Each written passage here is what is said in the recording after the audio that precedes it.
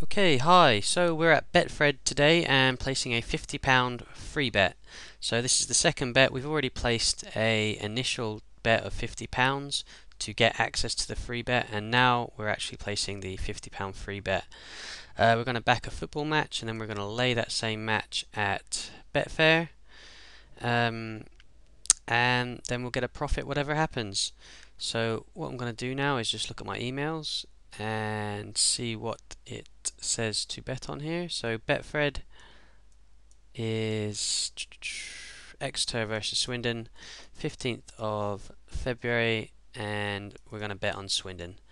So all I've got to do now is head on back over to Betfred and find that match. So I've actually got ahead of myself and done it, but I'll do it again for you. So I've just clicked on the left here, all UK football.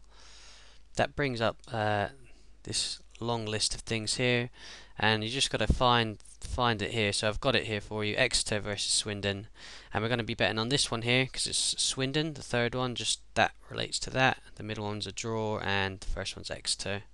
So click on that, and what that does is just bring it up here in your bet slip. There's one in there which is Swindon, so we're going to bet £50 free bet on that, and we're going to lay it here at Betfair. So let's just pop the odds in the calculator. So commission starts 5% at Betfair, back odds 3.60 at Betfred, the lay odds are 3.65, and it's for £50. And this tells us to lay £36.11. We're going to profit £34.31, whatever the outcome, and we need liability of £95.69, so just under £100 in our Betfair account to place this.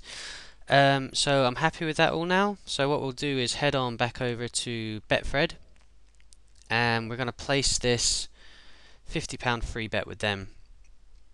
Place using the free bet balance. Bet placed. Okay, great. So that's that done. And now we can go to Betfair, and we just want to just refresh this to make sure it hasn't changed. No. So Swindon lay. And to get the lay amount at 3.65, just look at the calculator, £36.11. So 36.11, and click place bets, confirm, and there you go.